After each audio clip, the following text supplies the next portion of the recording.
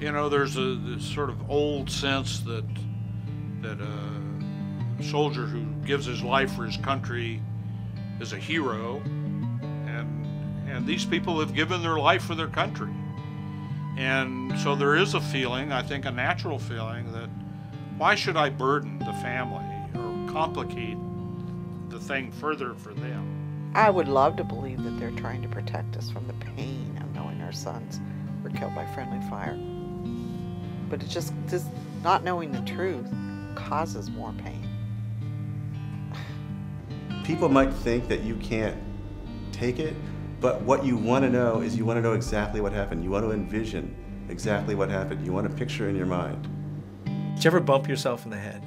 Where somehow when you bang your own head, it hurts more.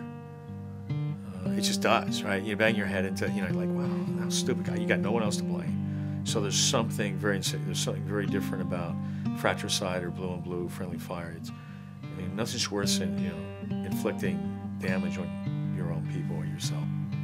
Individuals may sometimes act in a way to cover their own rear end, but the Army as an institution, I think, generally avoids the cover-up syndrome.